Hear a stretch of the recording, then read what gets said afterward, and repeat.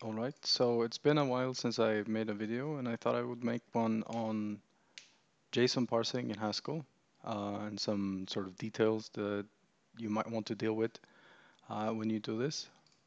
For this example, we're going to be using this page, jsonplaceholder.typico.com. This is just useful as a source of values, right? We're going to be decoding these values. Some of them with custom types. We have a company type here, we have an address type here, etc. And so, yeah, let's actually get going with this. And let's copy this, by the way. And so I'm going to start out here with just a stack new, JSON tutorial, control. We're just going to do the basic template. This is sort of business as usual, of course. We don't need to start that there. We will go into JSON tutorial and do git init. And here we're gonna open this. Now it's gonna say, or ask rather, do you want to open this in a container? And of course we are opening it in a container. And here, if we do stack run, we should be seeing that this all runs. And first, we're gonna just add some libraries. JSON, this is for JSON decoding, encoding and decoding. We're also gonna add Rio and HTTP client. This is of course in order to make these actual HTTP calls. Also HTTP client TLS for HTTPS. If we do stack build now, we should be seeing that these are downloaded and built, compiled, etc. Rio here is just I'm using it as a standard library. It's not really needed necessarily in this case, but it's a reasonable sort of base to work off, especially for examples and so on. So what we're going to do here is actually import Rio and import prelude only for putsterlen. Also, we're going to be needing read later. We'll get to there. So we're going to be doing some REPL sort of driven development in order to sort of look at the intermediate results of a lot of these things. So let's start with a function that just gets some data from the internet. Import qualified HTTP client as HTTP. And let's do TLS, new TLS manager. And this will become clear why we're doing this. I'm also going to make a value here that is a manager, IO of manager rather. Is that really needed though? No, it's not needed. Let's skip that. If we save this, what happens now? We're gonna say new TLS manager here. This is not used. So let's just say get users content will be, well, IO of lazy byte string for now. Get users content. This is just so we can see what's actually going on here. There are a few steps to do here. So we're going to start with a request. And so we use HTTP parse request with a URL. And here I've saved this, of course. So what happens now? Well, we're going to have to return IO of L byte string here. And so L byte string is just an alias for a lazy byte string. L byte string we have this because of Rio. Rio exports this as a lazy byte string alias. So what we can do now is we can say HTTP LBS. Let's see if we can import qualified network HTTP client as HTTP, and I will show you this function here takes a manager and a request and a manager, and then spits out this response structure. So let's create a manager in here. This is really just for now. We're going to take this as an argument later. And so now we have the request, we have the managers. We can actually just say HTTP HTTP LBS, which is lazy byte string something or other, with our request and our manager. However, we have to actually call something on this. So here X, we're asking what should go here if we map something over IO of response, basically. Well, it needs to take a response of a lazy byte string and return lazy byte string.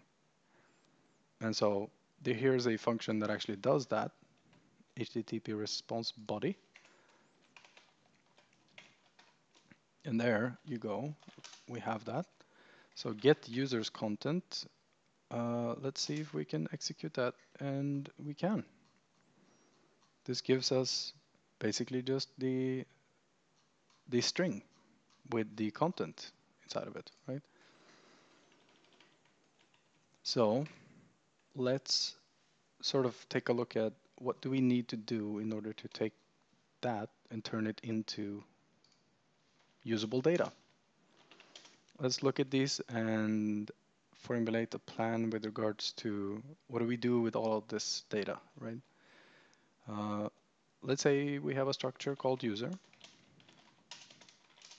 User has fields. It has an ID field. Let's actually say user ID for now. We're actually going to get rid of this, and I'm going to show how. So user ID is a, well, let's say it's an int. This probably would be an integer. User name is a text. We're going to make all of these strict. Username, which is very awkward, but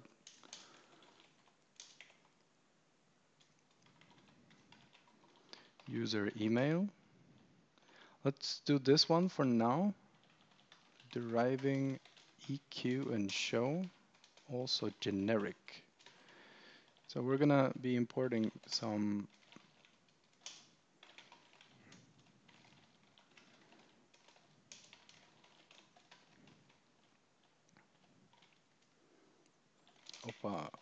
there you go. So now we're importing JSON as well. And we're also going to be importing some unqualified stuff from JSON. Also, we should import to JSON, as well as this operator. It will become clear why later. So now we have our data structure here, and I've derived some things, which means essentially asking Haskell to generate some code for us. So we have equality checks and how to show it in the terminal, and also generic. Generic is a way of basically saying generate the structure of this type. Basically type information about it that the compiler can use. So what we can do with this is we can say, let's say to JSON for user, where to JSON equals JSON.generic to JSON with some options. And here we can actually do default options. So let's see what that gives us. We're going to create We're gonna do encode, import qualified data JSON as JSON. So JSON encode will take a structure of some kind. We're gonna create a user here. So let's pass user ID equals 1, username, hello, username,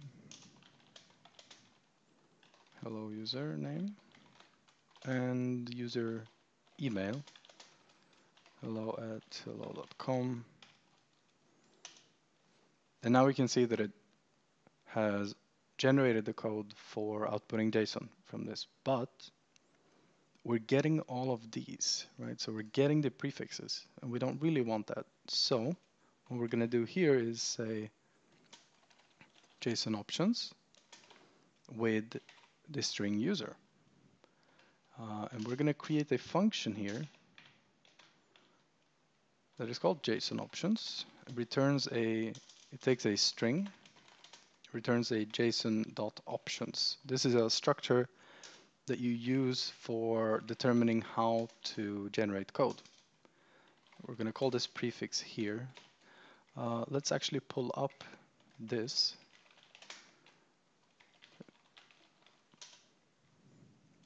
I'm going to pull up the documentation for JSON here.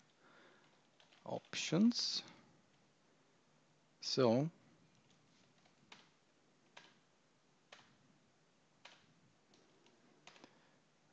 if I could find this. So we have this default options. This creates a default options with all the default values that you might have.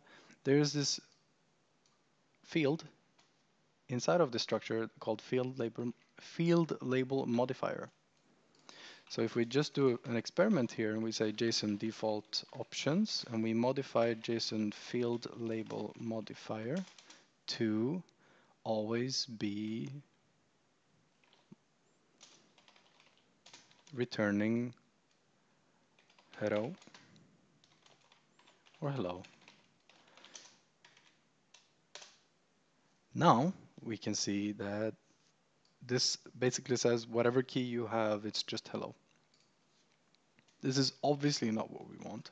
In reality, of course, this function here is a function from string to string, which is run on each field label.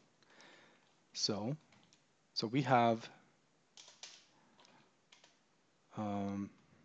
prefix length. Let's take the length of prefix, and we're gonna drop this from the string that we have. We're gonna see how that affects these. Now we can see we have dropped the user prefix, but all of our keys are uppercase because that's what remains. So we dropped that prefix, but we also need to do slightly more. So now we can combine this with a function that lowercases the first character. Basically, it lowercase is the first character. We should be seeing that this will solve our issue. So here, lowercase first character is a function. Lowercase first character equals, so here we're gonna just match on this. C here is a character, of course. Data char to lower on C combined with the rest. We also have to match, of course, the empty prefix here, or the empty pattern. And now import data.char. Actually, let's say to lower here. Let's drop this here. So what does this give us? Now we get email, username, and name. just like this. We get ID. So now it seems like we've managed to do this, right? This means, effectively, we can just say, well, from JSON is this, and that has a function called parse JSON. And it can be generated with generic parse JSON.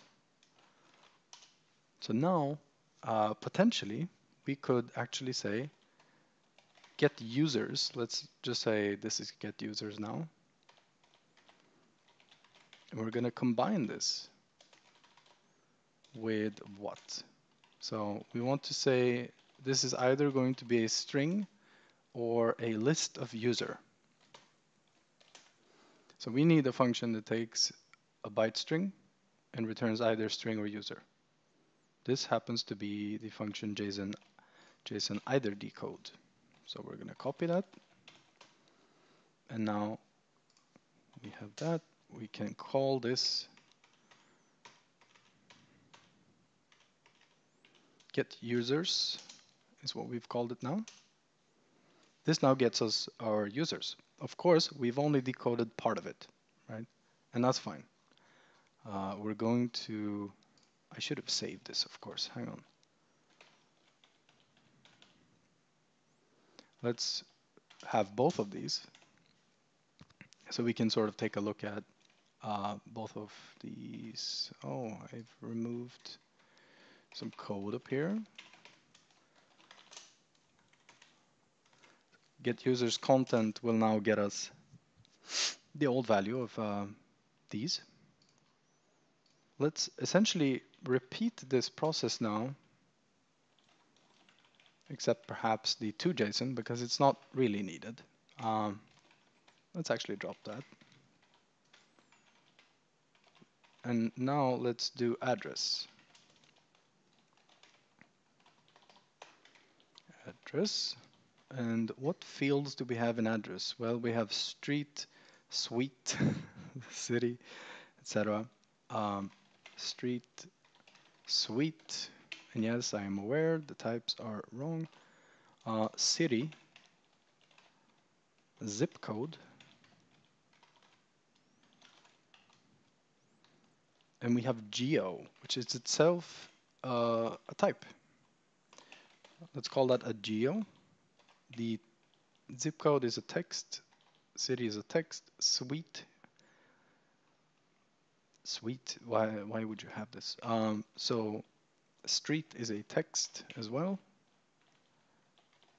Let's say address here, address. We still have not defined geo, so let's do that, geo. We can remove some of these, of course. Let's geo lat and geo lung. These are texts, but I kind of want them to be floats. Because we can see in the actual source data here that they're strings, but doesn't it make sense for them to be floats? I kind of feel like it does. So we're gonna actually have to implement something special here, and I will show you what that means. So yeah, let's actually show running this, what this would actually mean if we were doing this now. So we're gonna call get users. And here we don't have address. User address is an address. Get users. Error in geo address, the address geo lat. Parsing float failed. Unexpected string. So we can't rely here on the default implementation, right? We have this generics. It's supposed to do everything nicely for us. It's supposed to turn this into the proper thing. And geo here happens to be not, it doesn't actually work that way. We have strings in the source data and we want floats. So we're gonna have to do something custom, and that's fine. So we're gonna call a function called with_object here, which basically says, I'm looking for an object from the JSON, right? And we're gonna call this geo here, and here we are past the object. We're gonna enter monadic context here. This is a parser. which is a monadic parser. So here, let's call it lat string is equal to O, and then we're using this operator that I imported before, which is look up this key. And so here we're going to say lat, and lung string is lung, and yeah, we're going to do this in a two-step process, basically. Let golat equals read of lat string, and golung, of course, is lung string. Pure geo of golat and golung. Will this work? It should work. And now we can see that we're converting, right? So here I've written a custom JSON parser, or well, not JSON parser. It is just a custom implementation of parse JSON for an object because we want some custom behavior. You're always fine with using this generic stuff for when you can, and then you can sort of drop down into the actual, no, I definitely want to do my custom stuff here because there's something that annoys me or I need some modification of the source data, basically. But other than that, you can see we're fine with everything else. So let's look at the source data again.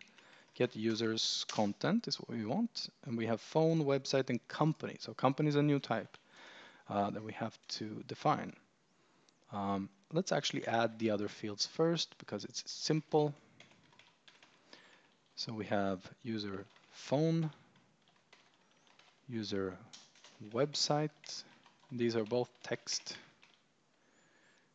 A little bit disappointing perhaps. And then we have user company. Company is its own type.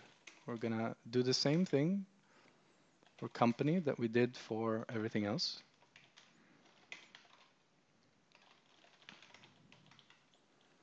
And so here,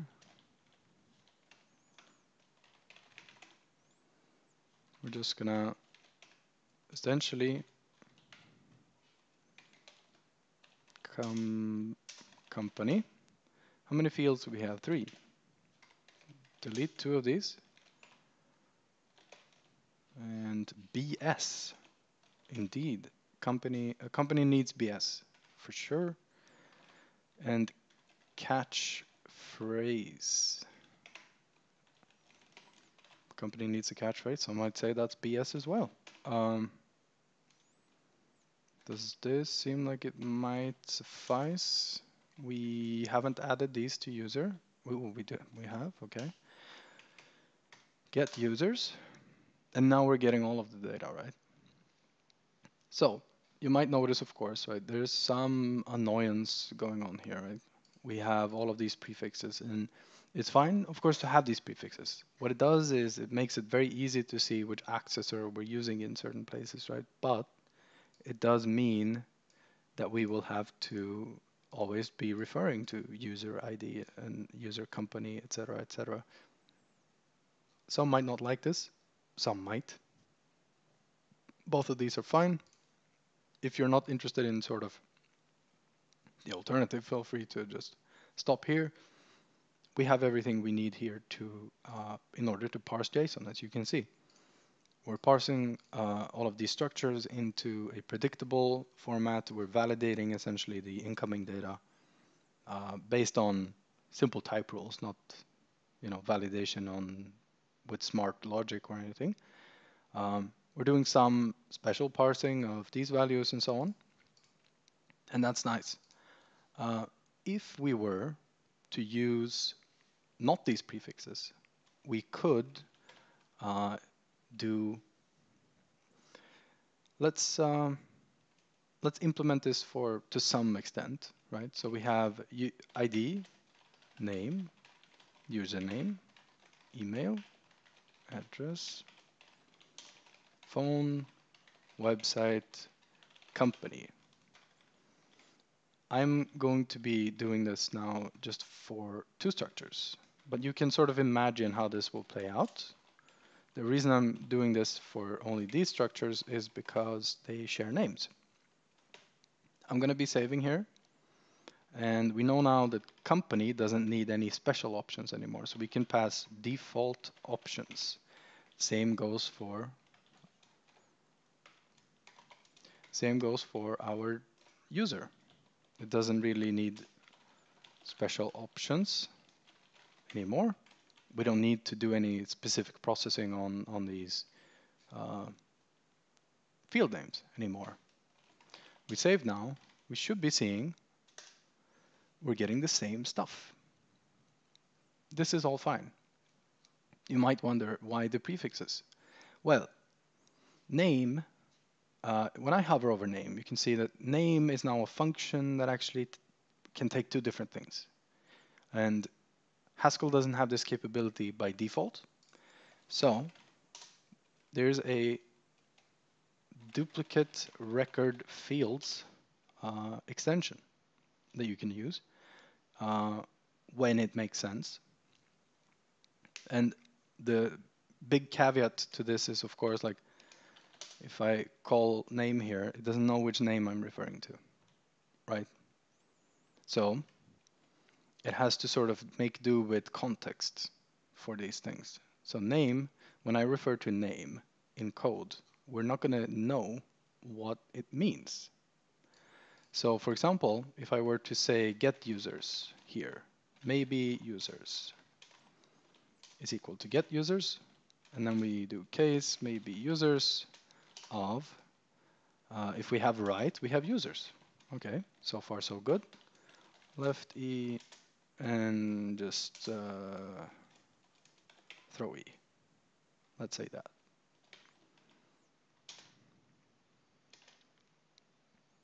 Oh, throw M or not. Error. Okay, there you go. So here we want to do something with our users. So let's say that we wanted the usernames, right? And this should be fine. So this is the name field of the user, right? Map user over users. And now let's say put strlen of show or just print user names. We're also going to add print here. And now you'll see that user here doesn't exist. Why? Or not user, name, of course. So name is ambiguous, but it's kind of not, right? Users is actually a list of user, right? This is most definitely a list of users, but it still doesn't know what we're referring to. So we have to essentially add a type signature user text. And this can be tedious, right? We've moved one issue from one place to another in a way, right? We could also use pattern matching here. So for example, user name. This should also give us the right thing. So run main will give us all of the users, right? So when you're using something in a pattern matching context and so on, it's not necessarily an issue to have these duplicate fields. It's fairly nice, right? But the issue here is that we know that this is a user, right? It's kind of tedious, right? So this is either a string or list of user. Let's put that type annotation there instead.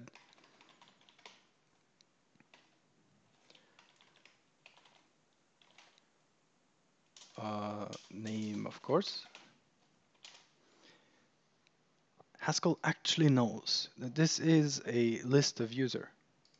Using this accessor here shouldn't be an issue, right? It should be an obvious type error that we were referring to company. It can't be that name that we're referring to, but it's not that smart, right? So actually there might be type annotation you can use like this. I'm not sure what that is. User to text. So there's a downside to having these duplicate fields, right? And of course there might be other ways of dealing with these, but the thing that becomes easier is when you do use these pattern matching contexts and so on, right?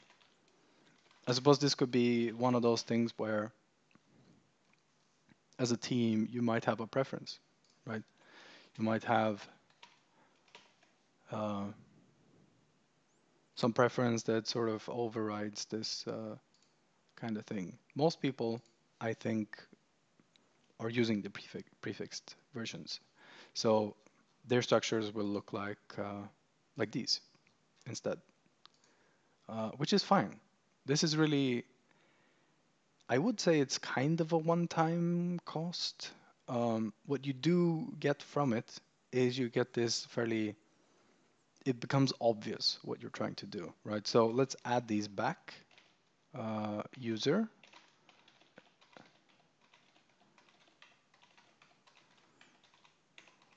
And sort of contrast this, right? Now, of course, we have to do generic parse JSON with our JSON options user. So we're going to do that for this as well, but this is company. So company name catchphrase BS. And now we could just do user name here. This is completely ambiguous. Haskell has no issue understanding that. So this would be one of the main differences that you would see, right? And this is entirely up to like which trade-off are you trying to make, right? But yeah, so I hope this video has been sort of informative in terms of like how do I just do JSON parsing in Haskell? What are some things to think about? And so to sort of recap this, we define our structure like this. We define substructures like address and company. And our substructures can, of course, have other substructures. Geo here.